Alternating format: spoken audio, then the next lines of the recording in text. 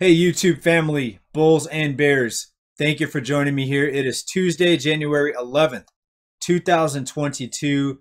We've got financial news, economic news coming out fast and furious. So thank you for joining me. If you like our updates, please hit the like button and subscribe button. I have a lot of people here, about half my viewers come back just about every video, but are not subscribed. So please, if you like these updates, if you like this channel, if you want to keep this channel alive, please hit that subscribe button so we could stay alive and keep bringing you this nearly daily updates. Not always on weekends. Sometimes I'll take a day off, but we're at least 5, 6, 7 days a week here in most cases.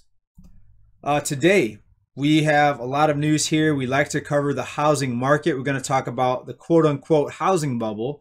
Well, I say quote-unquote because some people are saying that there is no housing bubble, and now some people are saying there was never a housing bubble, even back in 2008. So we're going to talk about that. We're going to talk about the markets, the money creators, the rising cost of living, the markets, you name it. Let's talk about it. Let's get into this first article right here. Let's start right here. This one's out of Bloomberg. Bank of America is dropping the NSF charges. That's the non-sufficient funds charge. And they're reducing the overdraft fee from $35 down to $10. Hip, hip, hooray, right? A lot of people are saying I never have good news. Well, here's some good news. If you're someone that likes to overdraft, I shouldn't say like. If you're someone that happens to overdraft your checking account, this could be good news for you. Now, what most banks have been doing for many, many years, decades, is charging you if you go over your checking account balance, or if you go in the negative, they'll charge you an overdraft fee, non-sufficient funds fee, sometimes multiple ones.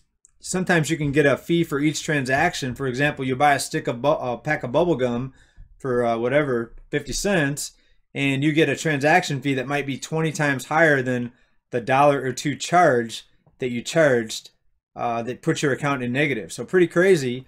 But in a time where banks can borrow money from the money creators, borrow money at 0%, and then loan it out at 25% if you're talking about credit cards, sometimes even higher, in a environment where banks can do that, do they really need overdraft fees?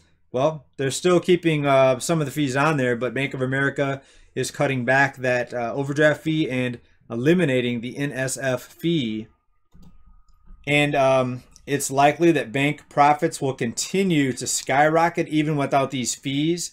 Why? Because again, we have negative interest rates in the real world. That means institutions can borrow money, can get liquefied at no risk whatsoever, nearly 0% rates, and they can continue to make loans with that money with interest attached. So it's a win-win situation. They cannot lose. The only thing that would make them lose in this case would be a change in laws or regulations, or tightening the lending standards against the banks. Considering the lawmakers' history, I don't think that's ever going to happen. I think it's going to be looser and looser lending requirements, too big to fail. Endless support for the banks. I don't see this changing anytime soon. And essentially, that's what's required to keep this economic illusion going. The economy is sustained via lending and people taking on larger and larger amounts of debt. If you hold the banks to certain limitations, if and when the banks ever get tightened or the regulations get more restrictive, that's when you'll see the house of cards begin to come down, begin to crumble, because this entire, what we call economic growth, GDP, is dependent on never-ending amounts of debt, lending, spending, borrowing, etc. I think most of you got the picture on that. Next, recent article, 3 Fed rate hikes won't be enough to combat inflation, says former White House economist Tyler Goodspeed. Argues the Fed is behind the curve. And he's right, but the money creators have been behind the curve for several years. That's what we've been talking about here. And no, these little rate hikes are not going to make much of a difference. They may scare investors temporarily, but I think when these people, when these investors, when these institutions, hedge funds, when they see how fractional these rate increases are going to be, if they do the rate increases, I think you're still going to see the dips bought higher and higher levels. And we saw the last round of rate increases 2018 into 2019. They were a fraction of a percent. We're talking 0.25% rate increases. But with the debt levels, that would still cause a lot of fear to enter the markets. But again, these tiny rate hikes are not going to do anything. To really make a difference, they'd have to do bigger rate hikes to match the cost of the rising prices, to match inflation. But of course, they won't do that. When rents are going up 15-20% in some cities per year, you need much bigger rate hikes in order to offset that type of runaway prices. So of course, the money creators are behind the 8 ball, or behind the curve, so to speak. Nothing new, but it is nice to see an authoritative news source putting that out there. All right, next article, let's talk about this. This one really kind of blew me away. What do you think about this? This one comes out of Bloomberg. There was no housing bubble in 2008, and there isn't one now. All right, now this is Bloomberg. This is just one person's opinion, the person that wrote this article, but Bloomberg allowed this to be put on their platform.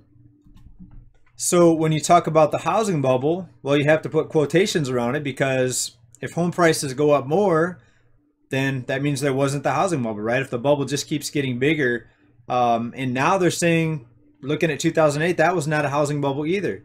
Now it's interesting because coming out of 2008, 2010, 11, 12, looking back, everyone agreed that there was a housing bubble. But the only reason they agreed on it, because the housing bubble was allowed to pop. It was allowed, the housing market was allowed to collapse.